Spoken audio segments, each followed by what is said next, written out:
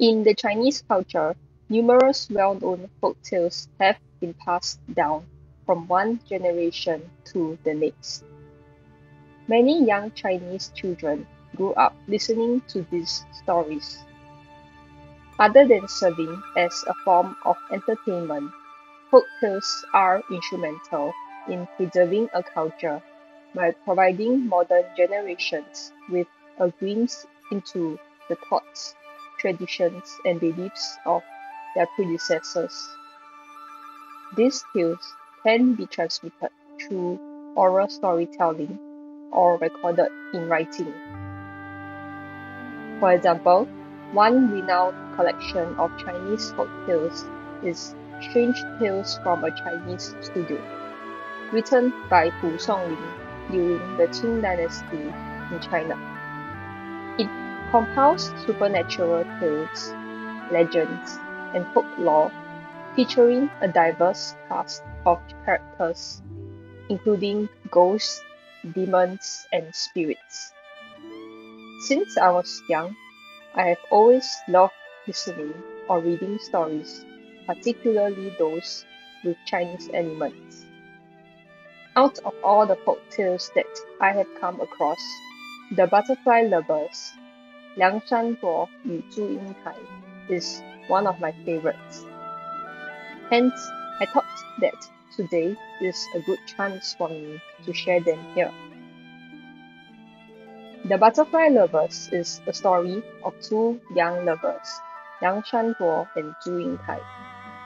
Yingtai, who is a young lady, disguised herself as a male so that she could study from a renowned teacher at a Confucian academy which was known to only accept male students. It is in this academy that Yingtai got to meet Shanbo and they became fast friends, often studying and spending time together in spite of their differences in their family's economic background. Over time, Yingtai slowly developed feelings for Shanbo. However, she hid her feelings and did not reveal her true gender. On the other hand, Shanbo had never suspected her as being a female and always thought of Yingtai as a fellow brother. The truth only comes to surface when Yingtai receives news that her mother has fallen sick and is commanded to return home immediately.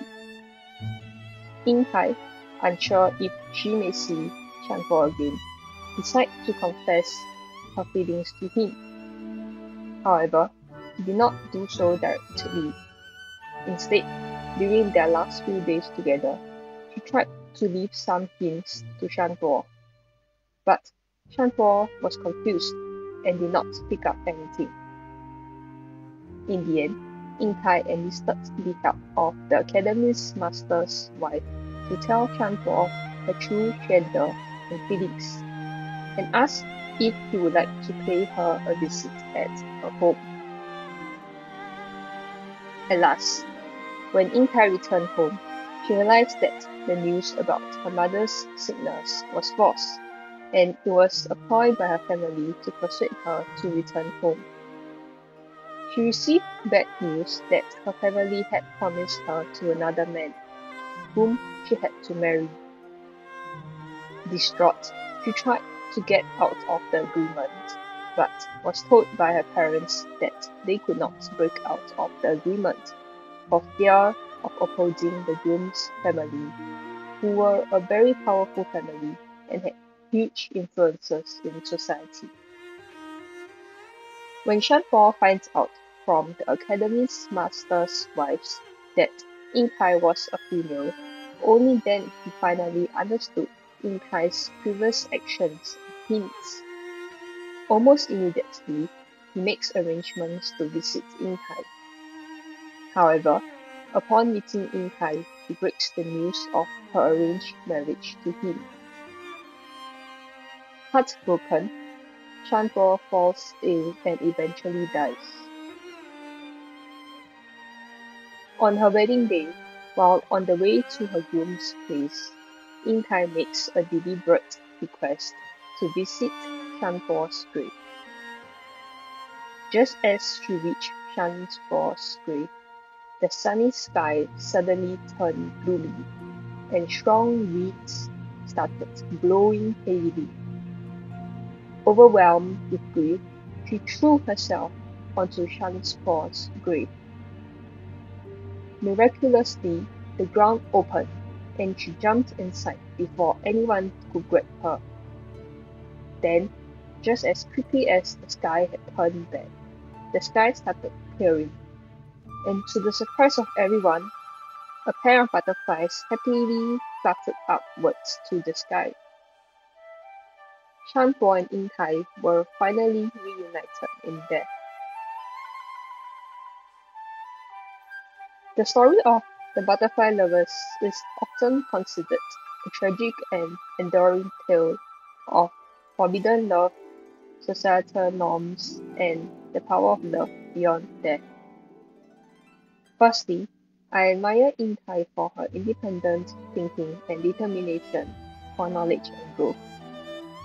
Most females of that time were not very well educated and were taught only a limited range of subjects with a primarily emphasis on moral virtues or domestic skills such as embroidery, weaving, music, and etiquette. Despite living in a time when education for females were discouraged, Yingtai was willing to go against societal norms to disguise herself as a male, just so that she could satisfy her ambition of learning new knowledge. I think that she's really brave and admirable. Secondly, Yingtai is someone who will stand up for what she thinks is right. This is demonstrated by how she would rather end her life than go ahead with marrying someone she does not like. When she is forced to the edge of a cliff and she does not like the path that's ahead of her, she chooses to remain true to herself and protests by ending her life. While I do like the pill, committing suicide is definitely not something that I stand for. I think that our lives are precious, and no matter how helpless of a situation we may find ourselves to be in, or how dim the world appears to be, we should never consider suicide. There will always be a way out for those who are willing to seek help or consider alternative solutions, such as by looking at the problem from a different perspective or from a higher angle. At the end of the day, committing suicide does not solve any problem and will only end up causing pain and regret for those closest and nearest to us. It is ultimately a selfish, individualistic, and hurtful act. However, although I don't support suicide, while reading the story, I tried to put myself in Yingtai's shoes and empathize with the constraints she felt. I imagine that at the moment she must have felt that the world was bleak and meaningless without Shanpo. I can imagine how painful it is. At some level, it's kind of similar to being laid off or being rejected from something you had worked hard for and deeply desired, except that the pain of losing someone to death is infinitely more times magnified. The feeling of abandonment and sudden loneliness makes life not worth going on. Food tastes bland and blue skies have turned grey. To add on, Yingtai was forced to marry someone she had never met before. While arranged marriages were the norm back then and a milestone to mark a girl's adulthood, it was definitely hard for many young girls to go through. From her eyes, her future seemed bleak and even terrifying. Through her life, Yingtai has always tried to stand up for her own thoughts and fight fate. While she can be considered to have been successful in some of her attempts, such as securing an education for herself, the death of Shanpo and her impending marriage to a stranger was something that she was powerless against. As a headstrong character, It must have been something hard for her to swallow and accept. Perhaps, if Shanbo was still alive, Ying Kai might have chosen to elope with him. However, after his death, there was no longer a chance of it anymore. Therefore, not willing to accept her fate and wanting to remain true to herself, Ying Kai decided to end her life, to ultimately escape from the red dust. In Chinese culture, there is a saying, 白发送黑发, which means white-haired parents sending off their black-haired children in a funeral. Dying before one's parents is seen as the greatest sin that a child can do to his or her parents.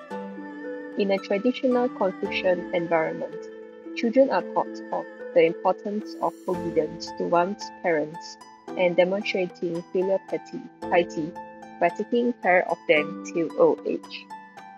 As a scholar herself, in the days before her death, Ying Kai must have felt deeply conflicted.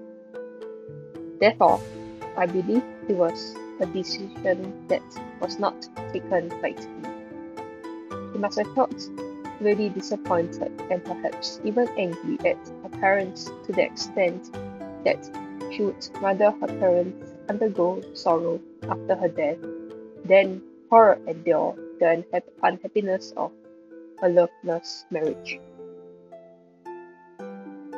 From another point of view, perhaps she felt that suicide was the best way out of the situation. While contradictory, her death could also be another way for her to express filial piety to her parents while remaining true to herself. Given her personality, Ying Kai must have considered running away and not go through the arranged marriage.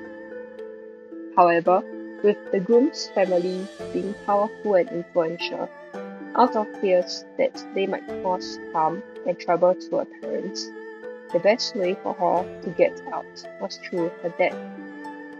Only her death could persuade the groom's family to drop the matter and her parents would remain safe.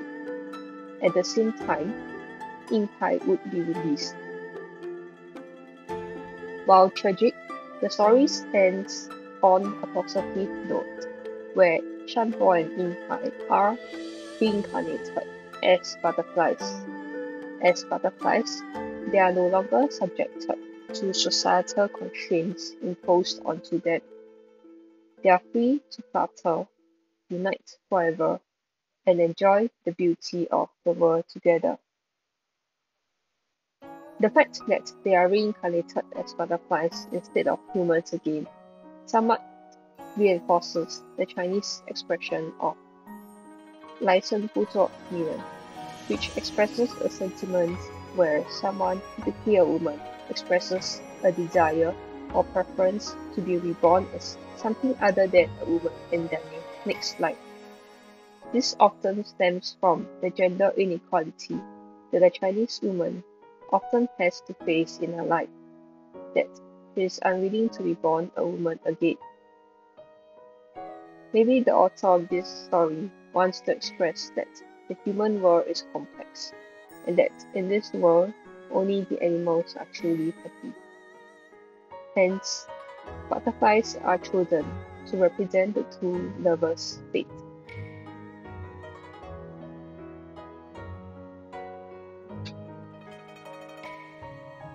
A recurring theme, withdrawal and suicide. I would also like to make another note on how withdrawal and suicide is a common theme in Chinese culture. In many Chinese stories and legends, it is often applauded as a brave final act of defiance against the wrongdoings of society. Many times we see a main character, when faced with a difficult situation, chooses suicide in order to uphold his or her integrity and moral values.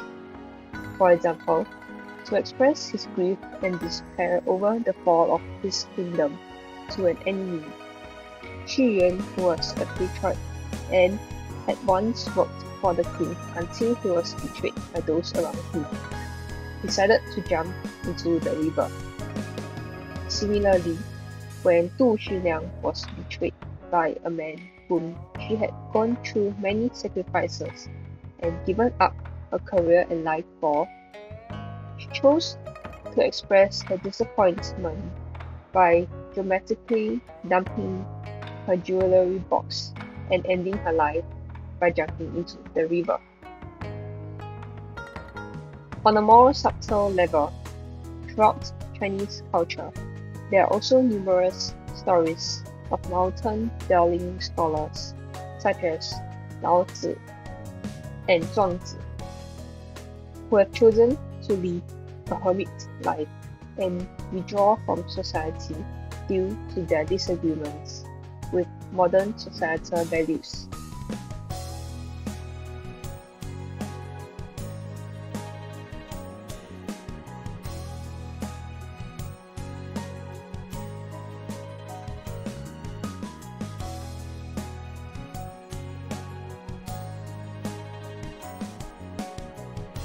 Not surprisingly, as folktales often reflect people's beliefs of that time, we can also spot this theme in Chinese history. For example, when the Ming Dynasty fell to the Qing Dynasty, there were many individuals, including officials, scholars, and loyalists, who chose to commit suicide rather than submit to the new ruling power, which was seen as a foreign power, as they belonged to the Manchus instead of the mainstream Han ethnic group. Therefore, one can observe this common theme in Chinese culture. It is indeed a final act out of desperation, and when one is pressed against a wall. In conclusion, I really enjoyed reading the story of the butterfly lovers. It opened my eyes to the lives of the Chinese people in the past and enabled me to further appreciate the current privileges I enjoy as a female living in the modern era. I also think that there are some traits from the main protagonist that I can learn from, such as her determination, independent thinking, and desire for knowledge and learning. I would like to end this video by sharing some interesting videos that I found that's related to this popular folktale for us to appreciate. Being a well-known and beloved story that has been passed down through generations, many art performances such as operas, movies, and songs have been influenced by this folktale. For example, in a more modern context, Karen Chen, who is a competitive figure skater, has skated to the popular Butterfly Lovers song several times. I really like watching her skate performances, which I have attached below. The end.